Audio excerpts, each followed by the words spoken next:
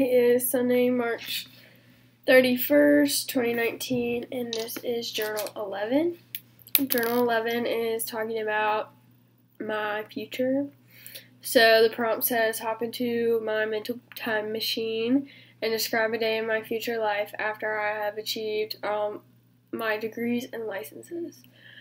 So the first question is, what setting do you see yourself in?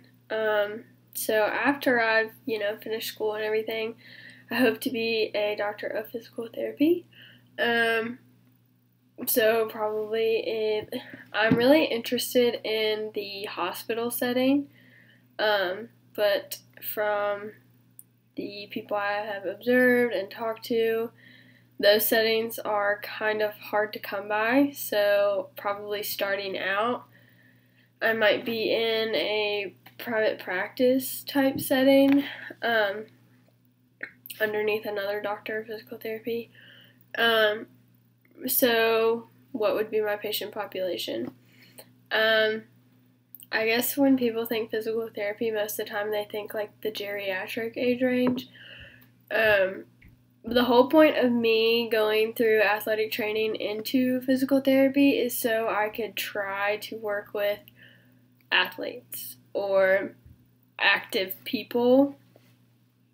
So I think that I would have to get a specialized license for that. But I know with the people that I've observed and come in contact with, if your office knows that that's who you want to be with, that's who you see. So the next question is, what makes me excited to get out of bed every morning? I guess right now, speaking of like in this time, I really like making rehabs for my rehab patient. So I think that, and I really like seeing progress. The progress is like the big thing that I've been super excited about this semester. Also, I'm just really interested in like the different ways to gain strength back and mobility and things like that, and how the body progresses. So I think that would follow through with the future. So the last part is now, speaking of now, what have I done this past week or this semester or this year to make this dream a potential reality?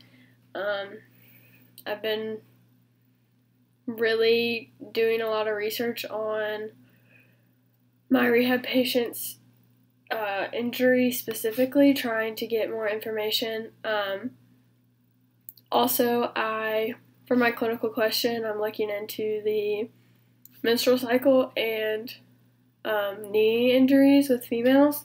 So if I'm with the active population in, later in my life, I'll have more of an understanding about why things happen and things like that.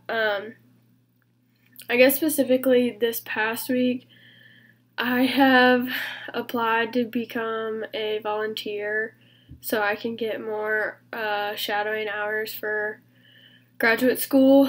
And that was a really big step because I have some of them and I was going to do them at home back in Roanoke, but now I've decided to be up here for a little bit over the summer so I can not be as overloaded in my senior year in classes. So I'm going to take a class and I'm going to do some more shadowing hours up here. So I think I've kind of set myself up pretty good for my senior year, but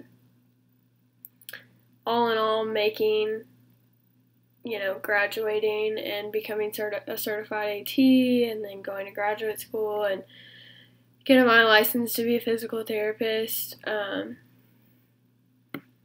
going to clinical experience every day and making rehabs for my rehab project patient and doing more research with the female body is what I've been doing, and I think that's going to set me up to know a lot about the athletic population.